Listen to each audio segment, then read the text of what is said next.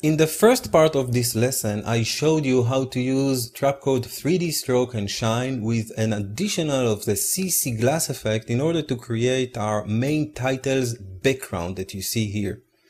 In this second part, I will show you how to use ZackWorks Invigorator Pro in order to create a 3D titles and animate them inside After Effects. So we have a lot of things to do. Let's stop the RAM preview, come out of full screen, and at the end, I will just want to remind you we will create something like this. So this will be the end result. We will use the 3D titles and I will show you how to animate them with a nice sound effect here inside After Effects. Okay, so let's come out of this and we can also close the footage window. We will use the main title's background later at the third step when we will combine everything together, but now we will create a new comp in order to generate our 3D titles. This composition will host the 3D titles, so I will just rename it 3D titles. Instead of using a basic PAL dimension, I will triple the amount of width by 3 and same for the height. So the end result will be a large title, and if we want to scale it beyond the dimension of PAL, we will have enough pixels in order to do so. The duration for this comp should only be 1 frame, and now you can choose OK. Now let's change the zoom from 100 into fit up to 100% because we want to see everything that we have here. And now we are ready to begin. For the first stage, I like to create a new solid. I'll use this solid in order to add to it the ZackWorks effect. But before doing so, I just want to pop inside Illustrator for just one moment because it is very important to prepare your vectors inside a software like Adobe Illustrator. Something that will hold the vectors that Invigorator can work with. So here we are looking at the design of the title that we will work with, the motion design with Adobe After Effects. Powerful techniques to kickstart your work, of course. And this is still text. So if we will select it and just save it, Invigorator will not be able to read it. So it is very important to right click and create outlines out of it. When you've done this, you can go under File and choose Save or Save As, navigate to wherever you want, choose the Save command. I will also suggest to save it in a legacy format, maybe CS2 or something like this. Just make sure that Use Compression is not enabled. Then you can choose OK and you can come back into After Effects, select the layer, go under Effect, ZackWorks, and choose 3D Invigorator.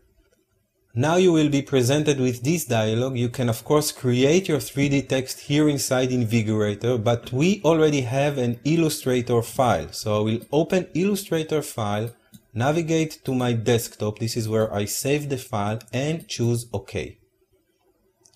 Now it will take some time and After Effects will render your title inside 3D Invigorator and show you the result on your composition view.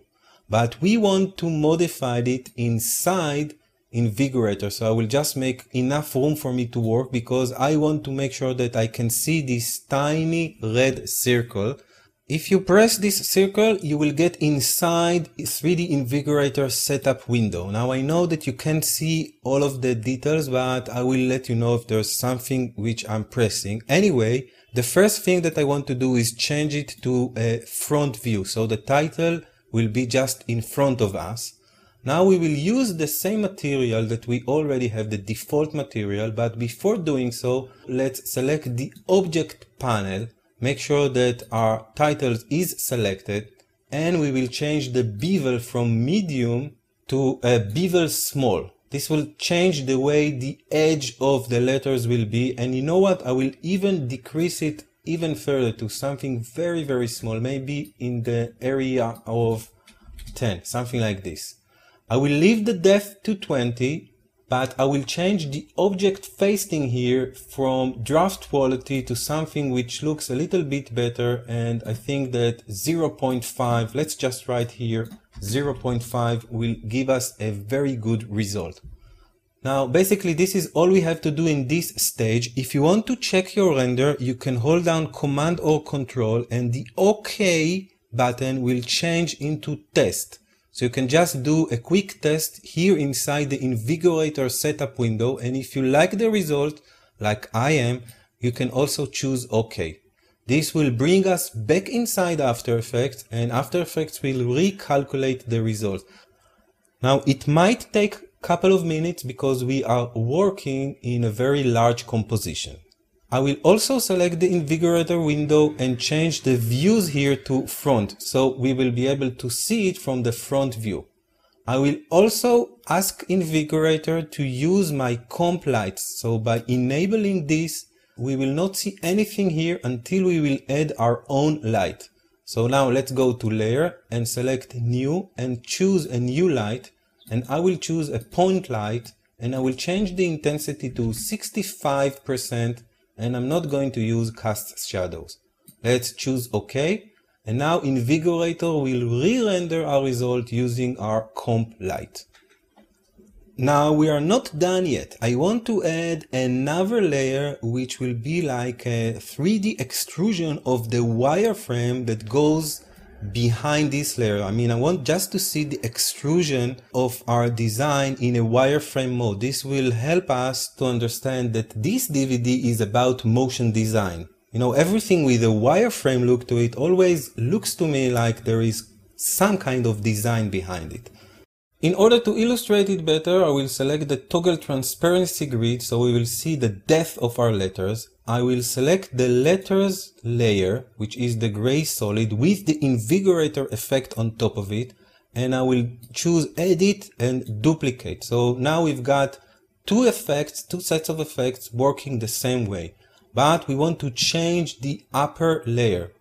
And if you want to be a little bit more organized, you can also rename the top layer to something like wireframe look. Okay, now that we did this, let's again come back to the Invigorator menu and choose the little red circle and let's modify the look of the second instance. Let's first select this instance, go under Material. Let's first change the material by giving it a different color, and I will just select some kind of dark blue color. And if you want to see an update of it, you have to drag this material on top of your vectors. In order to create a wireframe look, I will change it from standard color to a hidden line option. And in the options dialog, I will make sure the respond to lightning is enabled. Let's choose OK. And let's change the highlight sharpness from 80 to something very high, maybe around 160. I will also change the highlight brightness to a value of somewhere around 50. And just to make sure, I will drag again the material on top of my scene. Then again, I can use Control or Command and do a test render here inside this Invigorator setup window. And see, this is exactly what I wanted. I can see the wireframe, but I'm not seeing the wireframe here on top of the letters because I choose the hidden line mode. So because this layer will be on top of our previous layer, once we choose OK and come back into After Effects, this layer will render on top of our original layer and it will give us this look. Now, before we will check our final result, I want to give it an additional look to it. So I will go under Layer and add an adjustment layer on top of everything. And to this adjustment layer, I will go under Effect, Blur and Sharpen, and I will select the Fast Blur effect. I will add a blurriness of, I say, something like 10 pixels. And we will change the mode from normal to screen, and this will just add a nice soft glow effect to the whole design. Now we can toggle back the transparency and check our result in full screen, and if you want you can also raise it up to 100% so you can just see the effect that we did. And I will just use the hand tool in order to demonstrate the wireframe effect with the little glowish look that we did. If you feel that this glow is a little bit too harsh for you, you can always lower the blurriness to say 5 or 4, whatever fits you, and I think this will really add to our scene. So now that we are happy with our title design, we can save this one out as a file and re-import it back to our project in order to do the final composition of our background and our titles. So first, let's make sure that we will save this frame as file, and I will just point it to the desktop.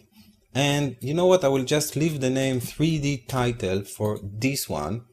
Here in the output model, I just want to make sure that it will re-import itself when it finishes the render. So I will choose OK for that and just hit render.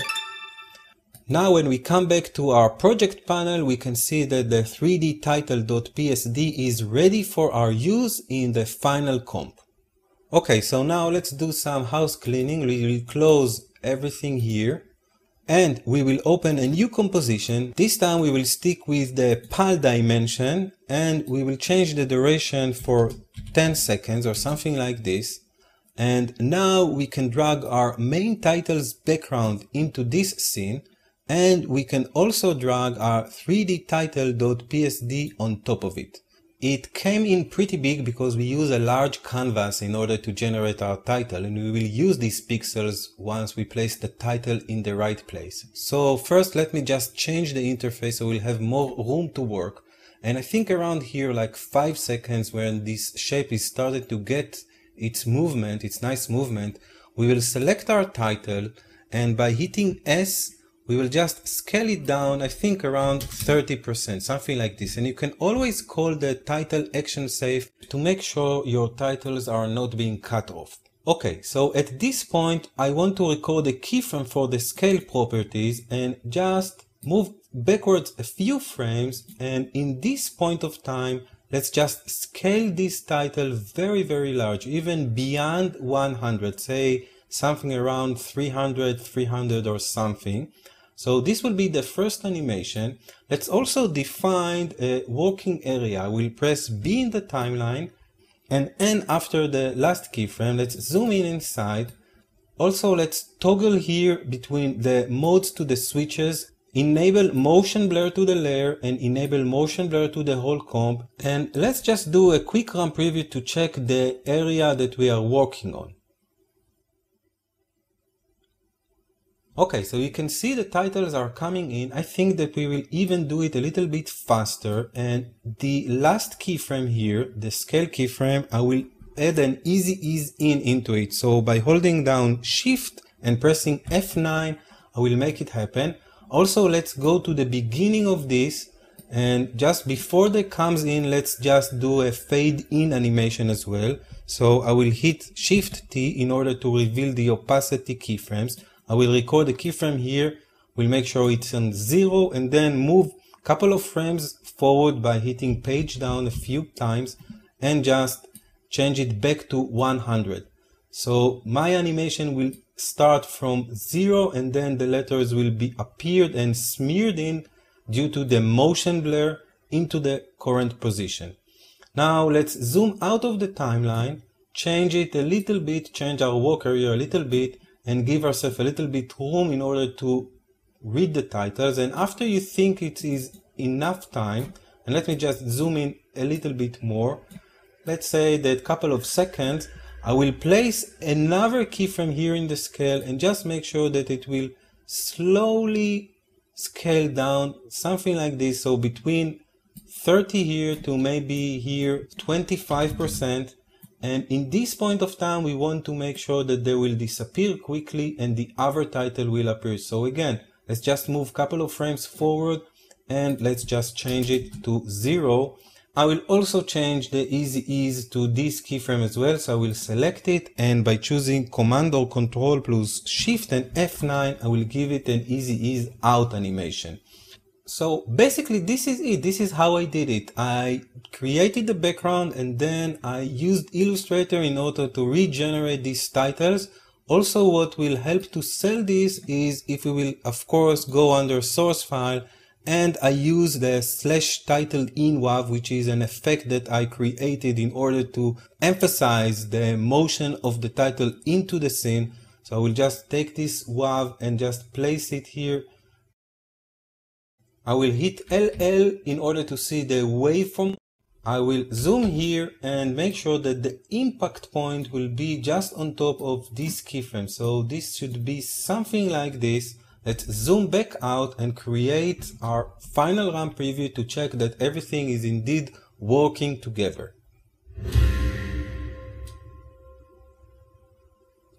And of course we have to add an additional effect on the end, but you see the idea here. So if we'll take a look at full screen here, just create another run preview.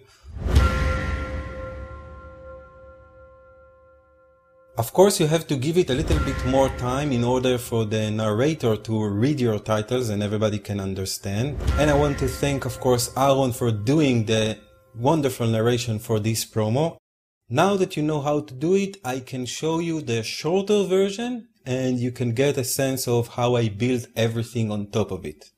The only thing that you need to do now is go under the cow store and order yourself a copy of it, because I think that you will really find a lot of good techniques and good tips inside this DVD. So I hope you find this one useful as well.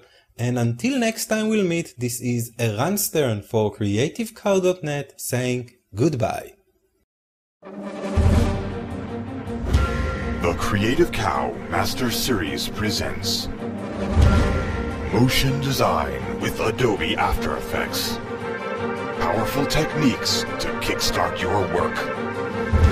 Hosted by Eran Stern.